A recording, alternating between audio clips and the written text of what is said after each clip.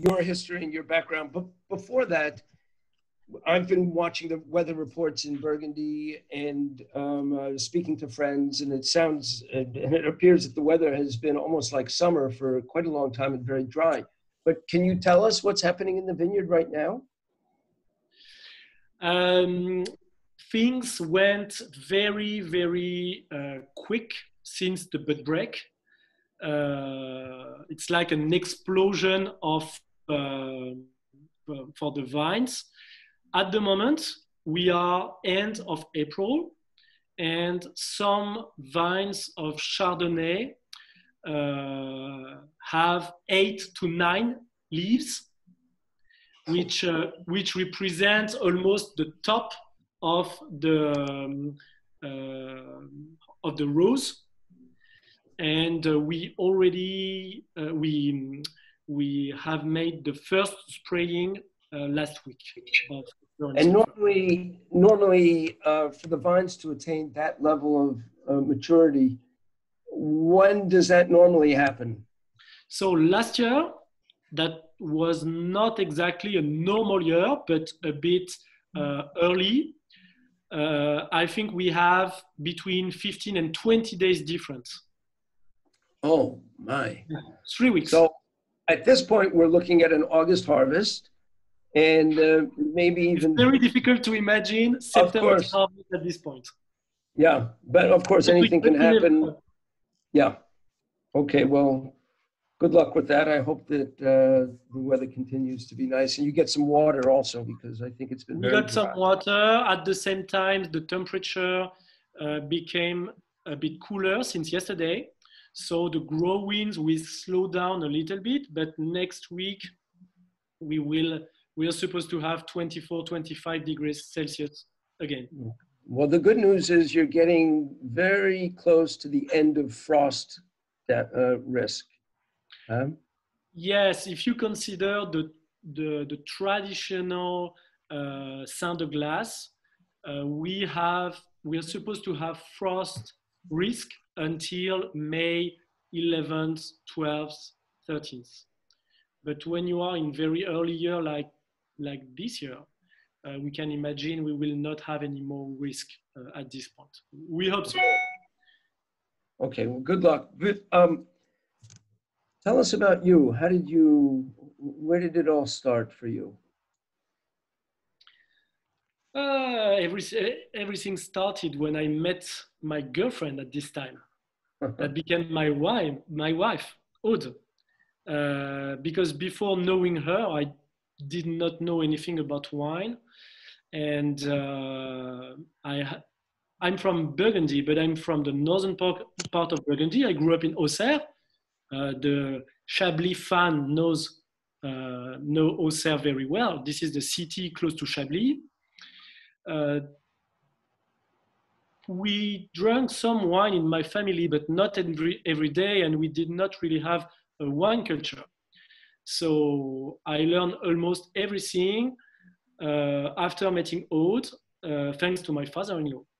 When we came to Meursault for weekend, for example, my father-in-law invited me to join the tasting he had during the weekend with customers, professional customers, private customers, to hear, to taste, and to learn about the wines from the domain.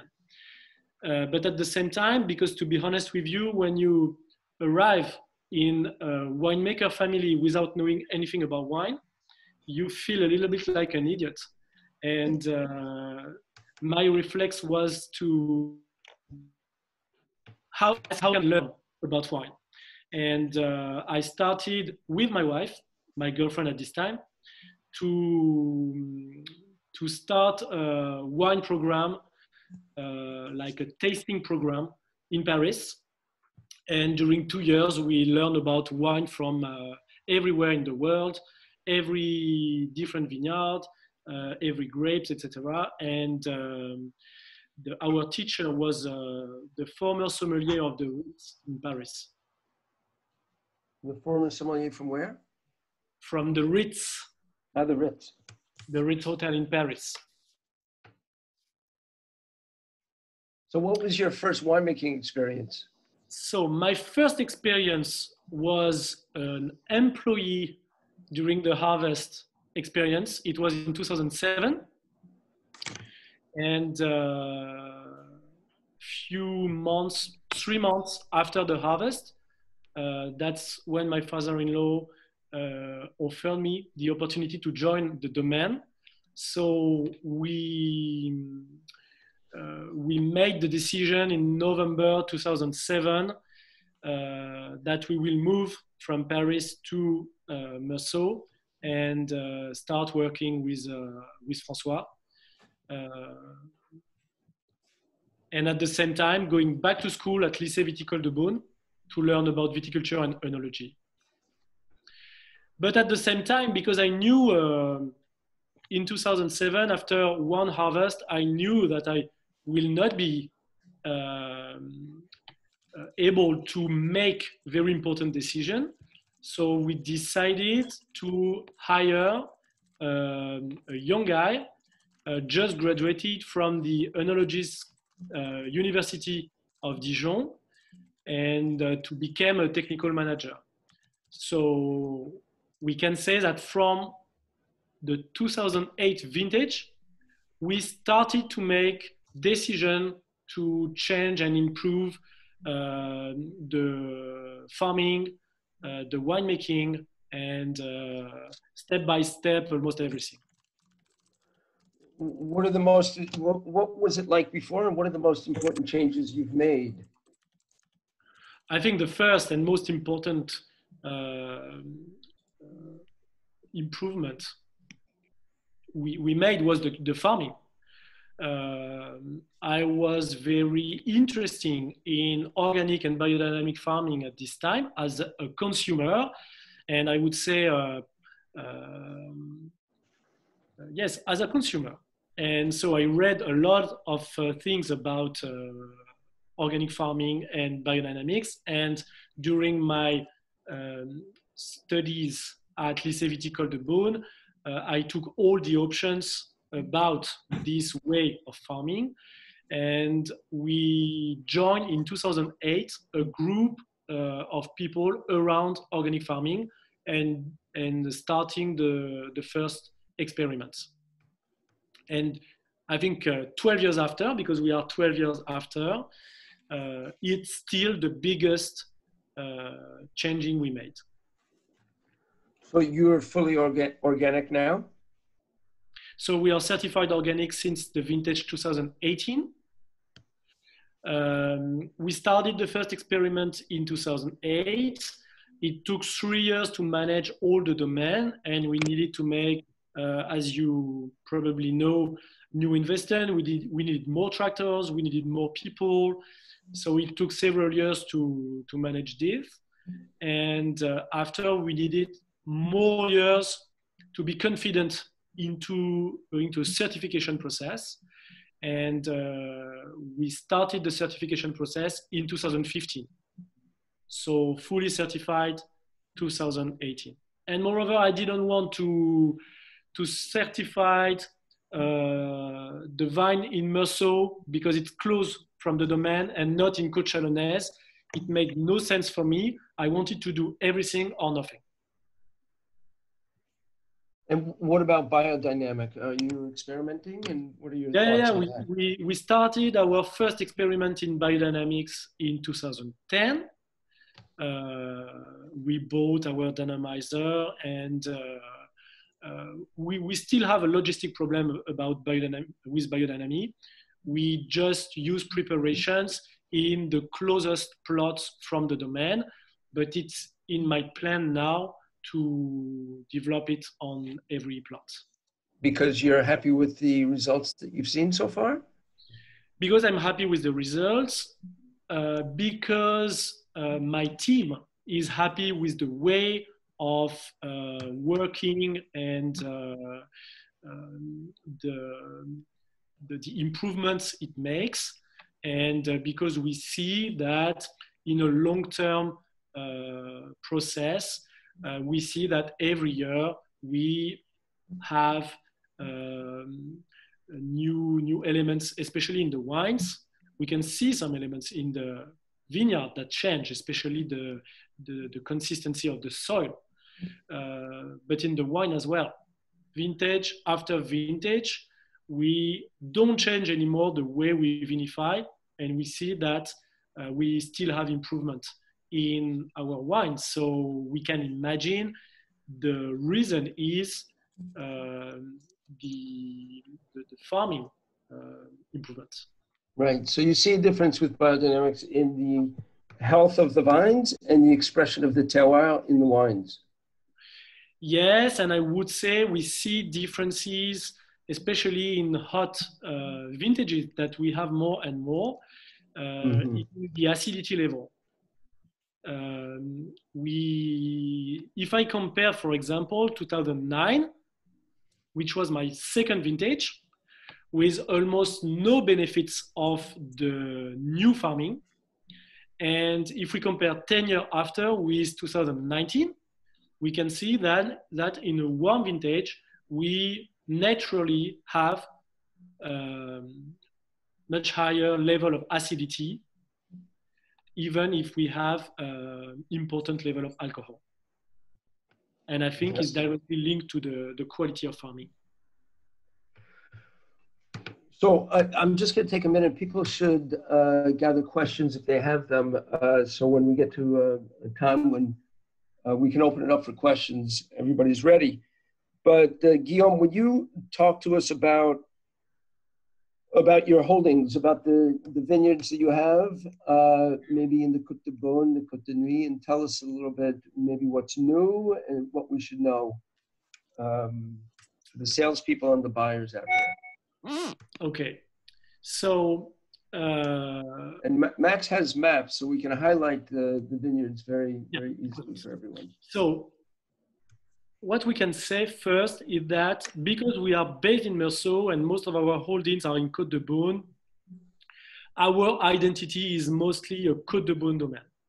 We produce about the same quantities of white and reds in Côte de Beaune, and in addition to that, we do 2 premiers crus in Mercuray, and we do Chambolle, Musigny, and Claude Vougeot in Côte de Nuit. If we start by the Chardonnay area, the village of Meursault, where we are based, and Puligny-Montrachet and Chassagne-Montrachet, the neighbors, our main cuvée on every appellation is the vines you have behind you, Daniel. It's the Clos du Cromin, almost 1.5 hectares. It's the biggest holding of the domain. It's the Meursault village, located on the northern part of Meursault, in between the village and les premiers crus Centenot. This is one of the oldest holding of the domain. This is the biggest one. This is the closest one from the domain. So when I receive people at the domain, this is the plot where I like to bring people and to show them how we work. If we have more time, we go to Les Bouchères. But yeah, that's our iconic appellation, Meursault Clos du Cromin. In addition to that, we produce a small plot of Méchavot and Vireuil-Dessous. And our very important premier cru in Meursault is Les Bouchères, that everybody at Grand Cru Selection knows very well. Yeah. Bouchères is very important for us for different reasons. This is our biggest premier cru in every villages. This is the only premier cru we make in Meursault, which is our village of location. And after the Clos des Bouchères from Jean-Marc Rouleau, we are the second biggest owners. How large? This is 0.7 hectares. Okay. These pictures is... Sorry, coming back. In Les Bouchères, looking at the village of Meursault. Can you tell us a little bit about the expression of those different terroirs between Clos du Cromin? What does one expect from Clos du Cromin? and compared to Vireuil, Méchavaux, and Boucher? Maybe before we leave the village, we can talk about those 4 appellations. So if we compare the village level, we can say that Cromin is a style of Meursault, Méchavaux, Vireuil, another one. The main difference is on this slope on the way to Volnay, we have a quite large layer of clay on surface, and the limestone is underground. You can't see it when you go to Le Cromin. You mostly see brown to red clay on surface, which naturally gives quite serious structure and depending on the vintage, more powerful. If you compare to Méchavaux and Vireuil, it's quite close to Méchavaux in terms of soil. You have a more sandy soil with a lot of decomposed limestone mixed with the clay. It's a poor soil that remains the water much less than Le Cromin. It's a soil that dries very, very quick after the rain, and exactly the opposite of Le Cromin. And as a result, during a tasting, the intensity, the minerality expression, I don't like this expression because it's very difficult to define what minerality means, but the intensity and the freshness and the tension in Méchavaux and Vireuil is always bigger than in Cromin, which is a bit richer. And even if we have precision and slight freshness in Cromin, this is always showing more powerful. Okay. So it's fair to say that the Cromin is going to be a broader style, a richer style, and you're going to get more freshness and precision and crispness in the Méchavaux and the Vireuil. Yes, absolutely. Mm-hmm. And Les Bouchers, we could say that, like every premier cru, it's a good sum up of the different terroirs of Meursault. But what defined the Boucher for me in my location is you got the richness and the powerful, and at the same time an intense acidity that make this wine so complete. And this is exactly the type of Chardonnay I like. Chardonnay with meat palate, with consistency in mouth, with texture. And the soil of Boucher gives a lot of texture, not to say structure, to the wine. But at the same time, it's never fat. It's you always have in Les Bouchers this nice and balanced freshness that gives this Premier Cru this level of quality and expression. Okay. Should we, Brian, maybe you can ask, before we go to another village, should we see if anyone has any questions about Meursault? Any questions? Yeah, so if you'd like to ask a question directly to Guillaume, you can raise your hand using Zoom's raise hand function or type the question in chat. Or you could just wave at us and we'll catch. Well, I see Lou had a question, Guillaume, about trellising, about how high the your vines grow. So we like to have quite a high size height of vines to maximize the quantity of leaves. Sorry, we started to do that. It's sometimes the decision you make in Burgundy comes by chance, And we're starting to do that after the very big hailstorm of 2012, because we saw that the impact, the destruction was less important in the vines we kept higher. So the height of we etch the vine is 1 meter and 35 centimeters. Compared to, like, what's the normal height in Burgundy? There is no normal height. You can find vines at 1 meter, and you can find vines much higher, but it's rare. When you are between 1 meter 30 centimeters and 1 meter 50 centimeters, you consider as high.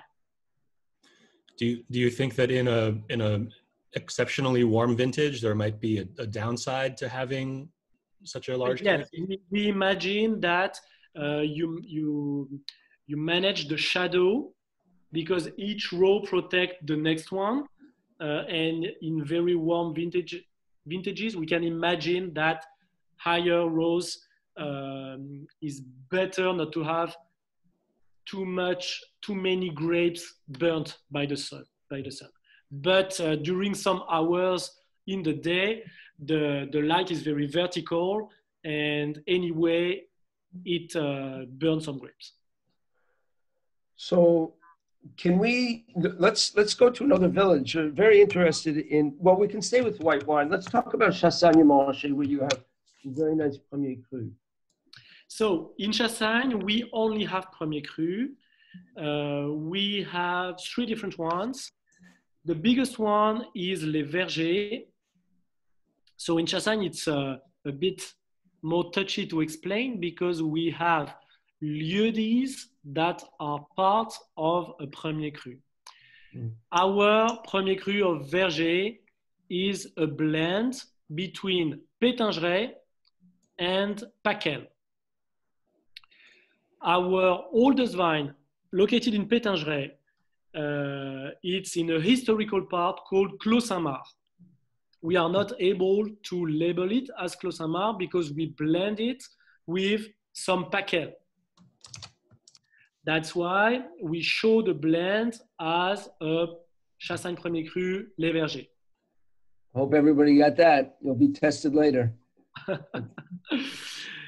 So very close to Les Vergers, because it's only a few meters away, we have Les Chenevot. It's just a little bit below, and the clay, which is a bit, the layer of clay is a bit bigger on surface. The earth looks more red if we want to compare with Pétingeret and Pacquel, which is more brown.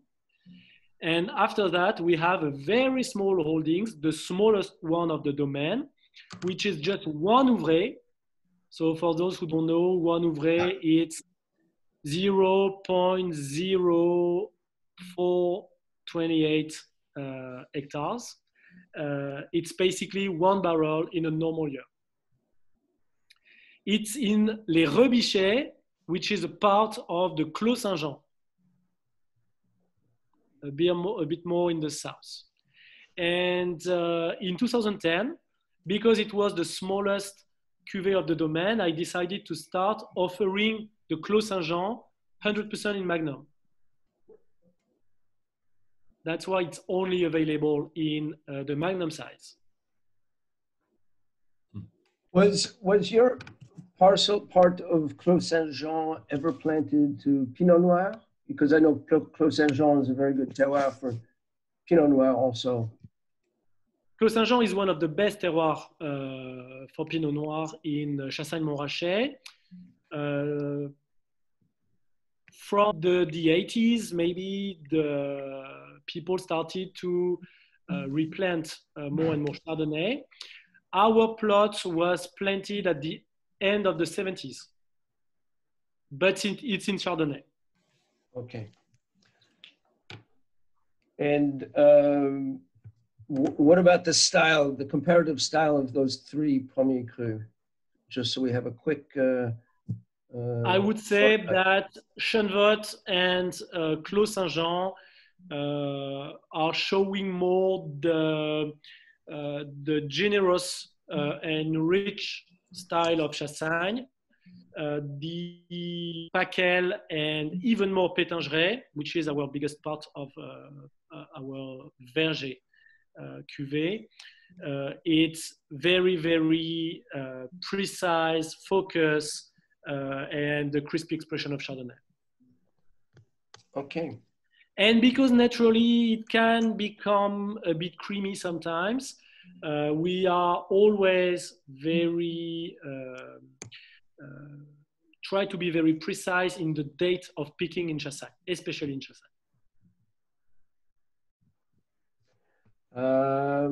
Let's see, where should we go next? Pommard? How about that's a village that is really overlooked. I mean, it's a very famous name, but commercially it seems to be fairly unknown, and we'd love for you to talk to us about Pommard. You have how many parcels do you have in Pommard? So we have 6 different parcels. We make, because we have Bourgogne Rouge located in Pommard. We have 3 plots of Pommard Village, which are Les Cras, Les Vigneaux, and La Chanière, that historically we blend forever in a cuvée of Pommard Vieille. And since 2 years now, we separated a small part of Les Cras to bottle it separately as a single vineyard, because it's a very interesting and different identity of Pommard Village compared to Vigneaux Chanière, which are located on top of the hill in a cooler situation. And we do the Clos Blanc as a premier cru. Yeah, it's fantastic. I mean, I love to talk about it because, of course, in the Côte de Beaune, people talk about Meursault, Puligny-Montrachet, Chassagne-Montrachet, and the great Chardonnay-producing appellations. Yeah. But with Beaune, Volnay, and Pommard, you have some terrific Pinot Noir. And I think it's important to emphasize the Pommard. It's almost a discovery for people today. So what we could say about Pommard, in general, because we produce wine, we own vineyards in Volnay, Pommard, Beaune, and Allos-Corton. I would say about what I know about Côte de Beaune, I think Pommard is the village with the biggest diversity of terroir. You have the Volnay side of Pommard, you have the Beaune side of Pommard, you have very good terroir at the bottom part of the slope on each side. You have very good terroir on the middle part and top part of the slope on each side. And in addition to that, you have this combe that cuts, so coming from the west, that cut Pommard into 2 parts. And you have a north face and you have a south face. So the diversity of style, of soil, of climate, temperature, and in addition to that, of selection of vines, make this village difficult to understand, and with a lot of different style, maybe farming and winemaking. That's why it's always a challenge to talk about Pommard. But it's been 12 years now that Pommard is probably my biggest challenge at the Domaine. First of all, because we produce quite a lot. It's my biggest village of production in red. And so we have to push this appellation. And sometimes too much. Sorry for the GCS team. Our friends, Ned, always kidding me about Pommard. He called me Pommard is my middle name because I was always pushing about Pommard. And I think since a few years now, a lot of things are moving. A lot of producers are making very, very, very interesting quality in Pommard. And I'm happy to see that maybe the emphasis is coming back to this village again. Well, For me, with you, yeah. For me, the best quality of Pommard is that it makes very high level of village wine. We talk quite often about Premier Cru in Burgundy when we don't talk about Grand Cru, but village wine is the biggest surface planted, and this quality of village is not easy to find in other villages. In Pommard, you have amazing terroir at the bottom part of the slope, like Les Cras, for example, Les Perrières on the other side. These kind of terroirs are full of clay. Cras means craie, it's chalk. So it looks full of clay on surface, but the proportion of limestone is very important, especially on the ground. It's a chalk limestone, which makes some Pommard not rustic at all, very delicate. If you're able to pick ripe and safe grapes, you can make a very fresh and elegant style of Pommard without doing almost anything in winemaking. And I think this is the best quality of this village. The level of the village lieu-dits is very interesting and very high. That's very interesting because often on the village level, you can have great value as well. Sure. I'm curious also because Pommard has this image, stereotype of being rustic, powerful, a bit heavy. And, you know, usually when you have villages with a combe, such as this, it draws cool air into it.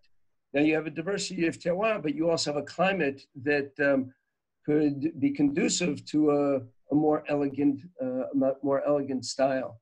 So do you think that this image is due to old style winemaking or just from the terroir that produces heavier wines?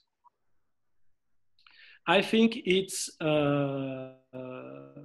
multiple factors answers.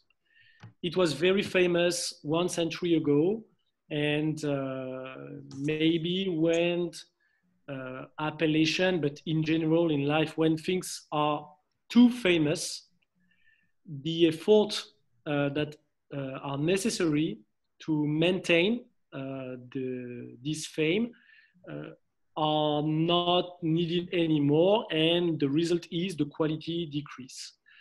I think one of the biggest problem, but it's not only in the village of Pommard, in a lot of different villages we have this problem. It's because of the fame of the appellation, we needed to produce more and more, and a lot of selection were replanted years ago to produce more instead of producing less and better. The problem is you understand that years after, many years after, when you make the decision of moving to another selection to produce more, you think it's a good decision. And you discover 20, 30 years after that you have some degeneration that appears in the vineyard. You have a decrease of quality, and you finally understand that you made a bad decision. And you come back and look for old Massal selection of Pinot Fin and replant this kind of Massal selection. That's what we do, and that is what a lot of producers are doing. Okay, does anyone have any questions at this point? Well, since we're in the neighborhood, Michael Nelson had a question about the Bon Lulune, en Lulune terroir. Guillaume, could you talk a bit about the... Sure, yeah. So en Lulune, as you can see, is on the border with Pommard. It's the south limit of the appellation Beaune. It's a combe above the Clos des Mouches and Les Montrevenaux. it's a situation where I decided, because we needed to uproot the biggest part we own in Lulun in 2000, after the harvest 2011, I decided to replant in white because we already have had part of Chardonnay in Lulun, and the identity of the white for me was much more interesting than for the red, so I decided to replant everything in white. Now it's a big production for us, 1.2 hectares.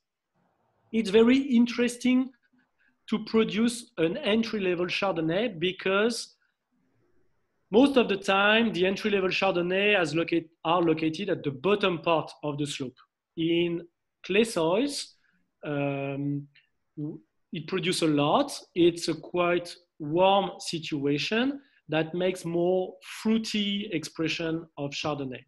Lulun is exactly the opposite, is full of limestone, very poor soil, very dry soil, and as you can see, it's a very small comb at the top of the hill.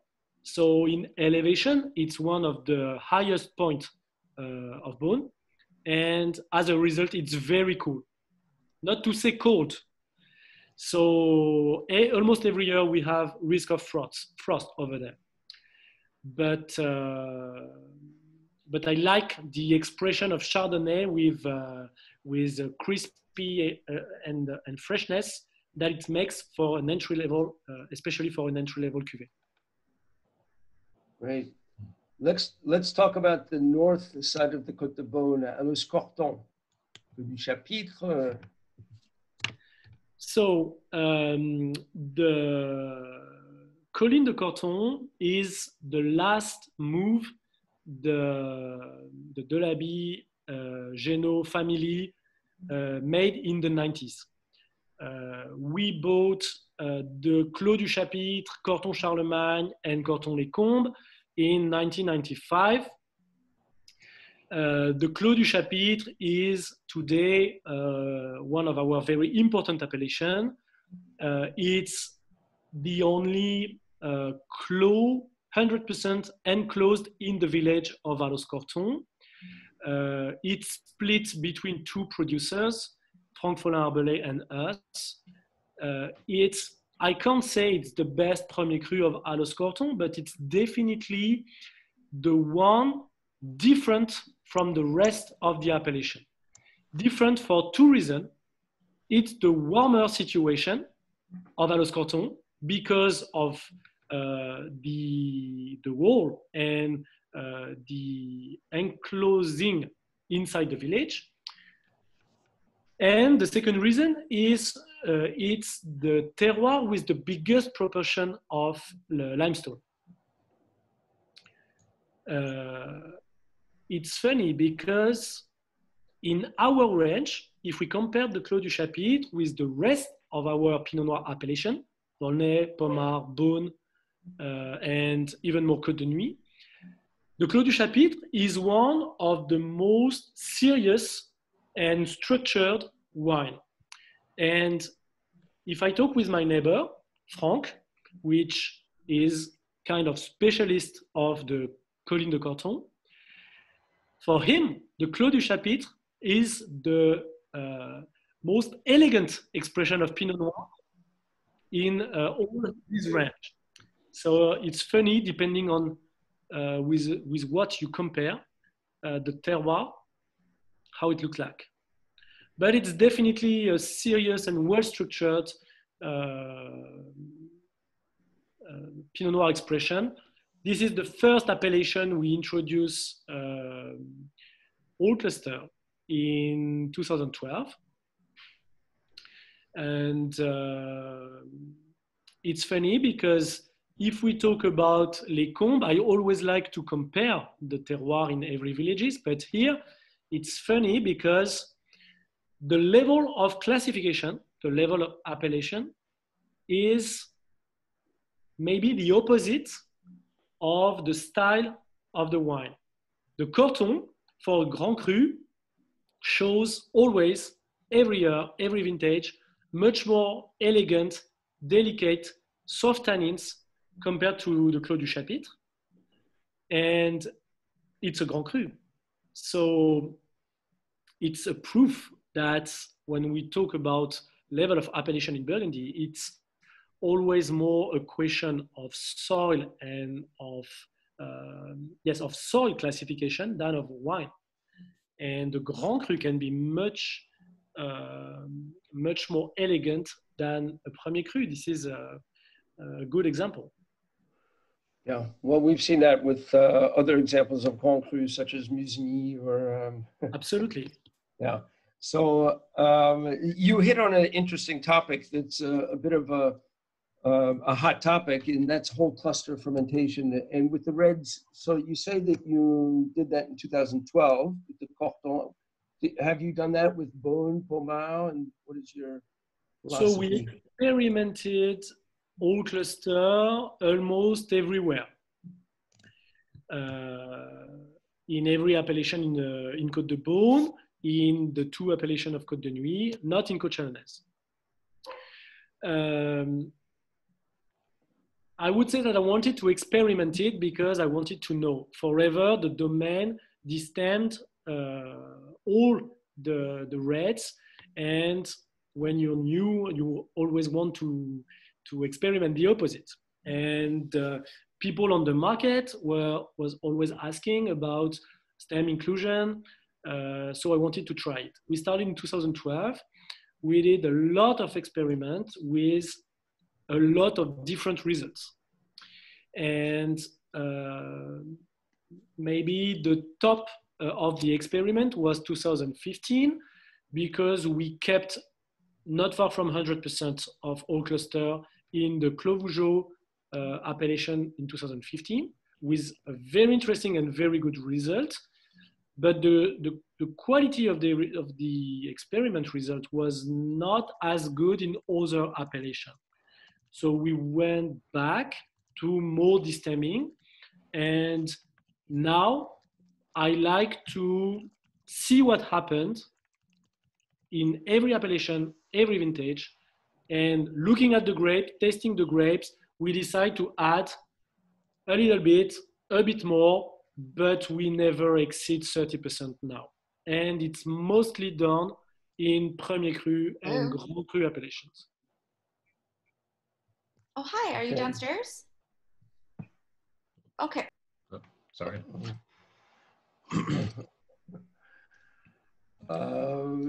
Okay, so we do have a couple of, but I think that there are some questions, but one point that I'd like you to make in talking to everybody, the salespeople and everybody out here, is maybe a difference in style between the 2017 and 2018 vintage that's coming into the market.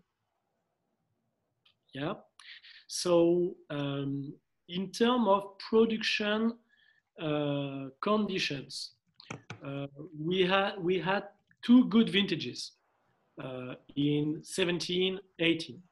I think the main difference concerned the Chardonnay because we had a much better flowering in 18. So as a result, we had bigger crop in 18 than 17. I think the main difference between these 2 vintages is the style.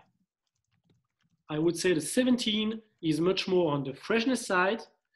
18 is show, because if you look at the analysis, the level of acidity is about the same between 17 and 18, and in some appellation it's higher in 18. But the perception in tasting is much more on the volume and the richness in 18, and much more on the precision and the elegance on 17. I think it's not only a question of acidity, it's a question of balance between alcohol and acidity, and the flavors taste riper in 18 compared to 17. Okay.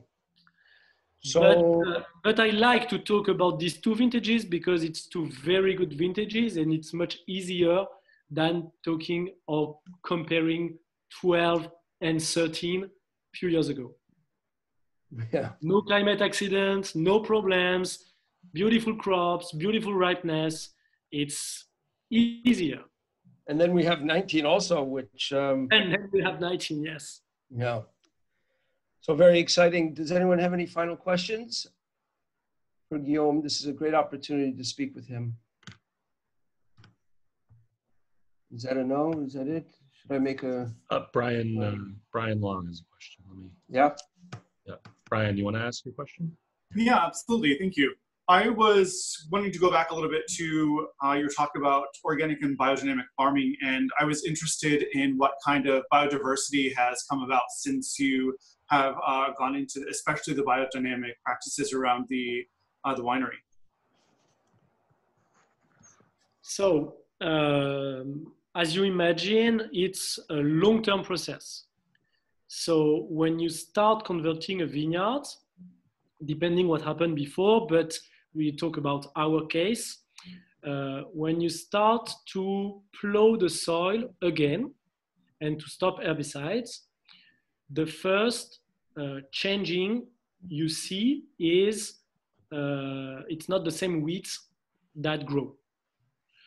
It just gives you an information that something happened in the soil that allowed different weeds to grow than before. Then you start plowing the soil in summer to fight against weed development, and you do it during winter, autumn and winter. And from the second years and step by step, years after years, the more obvious changing you can see is the consistency of the soil. It becomes, but you can see that in your garden as well. It becomes, it has more aeration, it's less compact. You can see, when you plow, you can see more insects and bacteria, etc. You can't see the bacteria, but you see the life in general. When you plow your soil, if you look at it right away, you see many things happened. Different colors, kind of mushrooms, mycorrhizas that develop in the soil. This is very interesting because it means something happened naturally and there is a transformation. This transformation will help the vine roots system to assimilate all the manure and organic fertilizer you bring in your land. Guillaume, Rocky would like to know if you have any current plans to increase your holdings, to acquire any new land, although it's obviously so this is not in our plan for the moment. We have a lot of work managing these 22 hectares. Our main goal is definitely to sell 100% of our production in bottle under our label on our all different markets. We are now on the way to achieve that, but I'm not sure my goal is to increase again. But you never know. You never know what will happen in the future. You never know the opportunity you will have in your life. What is sure is, for the moment, I'm focused on managing my 22 hectares in a biodynamic way, which is much more difficult if you increase the size. Of course. What's different about the Mercure holdings that make you not include stems in the vinification process? So I'm talking about my two cuvées. The idea of not including stems is to keep the fresher expression of Pinot as possible and the softer structure. Because if you look at our range, even if the Premier Cru are from a very good terroir and will make a very high level of Pinot Noir, it stays in Côte Chalonnaise, and on a market consideration, we need to have wines quite easy to enjoy, easy to drink, easy to seduce people, and that's how we made this Mercury be famous again. And a lot of customers of Genot-Boulanger and a lot of our fans started to discover our new style through this Mercury, because it's not expensive, so it's easy to try. I think it's easy to enjoy and seductive, so people like it and want to try a Pommard or another appellation after that. So that was the idea. When I arrived at the Domaine, Mercury was very rustic expression, difficult to sell, and we wanted to see how elegant and seductive a Mercury could be. I like this question from Wine Guy. When you started making wine in Burgundy, were there any winemakers that you looked up to or wanted to emulate? I started to make wine without knowing anything about wine, including winemakers. Mm-hmm. The only winemaker I knew when I started in the winery was Hubert de Monti, because it was the only Burgundy winemaker that visited our club in Paris. We did a De Monti show with Hubert in 2006, if I remember well.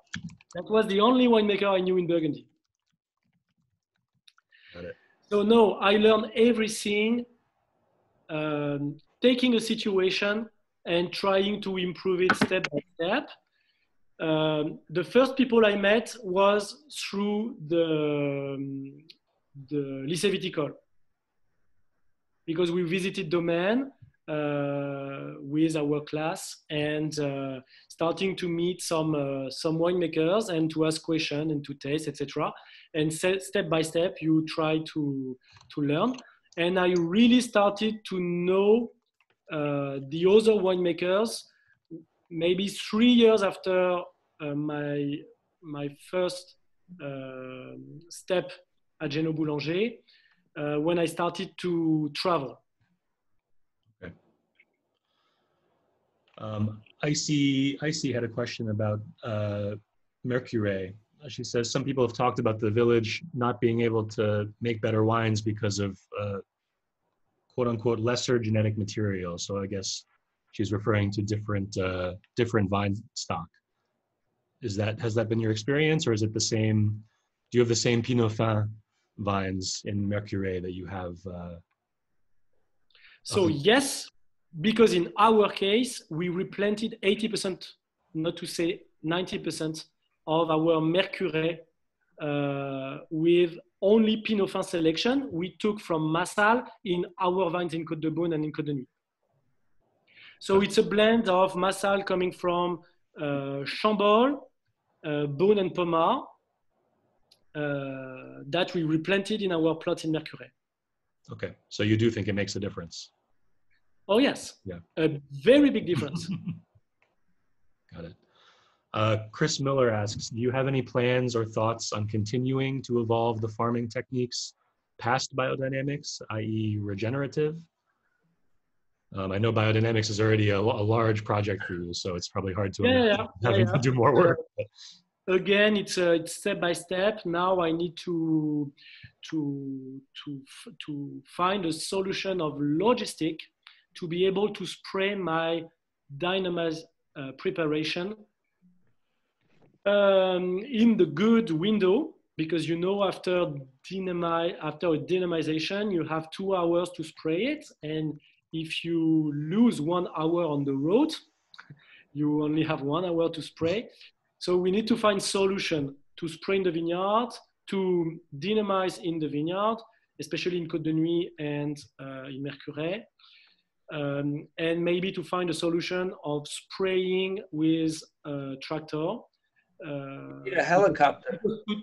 Yeah, this will be very sustainable. Spraying a dynamite preparation by helicopter. Oh, unless there's any other question, I think that we can thank you. Any last question? I know a bunch of questions came in at the end, and again, it's a rare opportunity. So if not, it looks like there's one more. I don't know. Is that it? Yeah, I see he's asking if you can talk about the possibility or non-possibility of no-till in Burgundy's terroir. I assume she means not plowing. No plowing? No plowing. Yes, it's a good question. No plowing in Burgundy is very difficult to manage because the concentration of plantation is very high. When you talk about 10,000 pieces of vines per hectare, it means one piece of vine every square meter. So the concentration of vines is very big. The concentration of roots underground is very big. If you let, in addition to that, weeds growing, it will work the first year. The second year, it will be more tough. You will lose some vigor in your vines.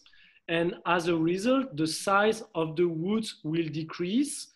The quantity of grape will decrease. And after 4 or 5 years, with weeds in the vineyard and no plowing, you will not have the possibility of making a baguette and maintaining the production. And the problem is, this is not only a question of quantity, it's a question of life of the vine. In this environment, with a lot of competition with weeds, the vines become tired quicker, and it's very, very difficult to keep it a long time. And a lot of examples exist of early death in piece of vines because of too much weeds. It's much easier to manage, we call that enherbement, to keep and manage weeds, grass in the vineyard when the plantation concentration is less important.